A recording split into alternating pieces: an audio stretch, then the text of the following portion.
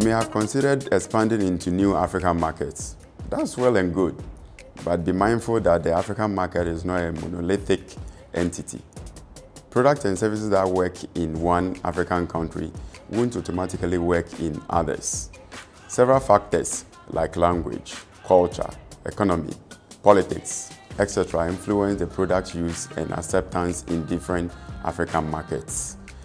It is critical to do your research, as understanding the cultural factors will give an indication of the adoption of your product and service. You may then tailor your strategy accordingly. This may include adapting your product to local customs and preferences and building relationships with local stakeholders and partners who can help navigate the local business environment. Nsano is in different markets, but we don't apply our strategies hook, line, and sinker across all. We adapt. Keep that in mind as you spread your operations.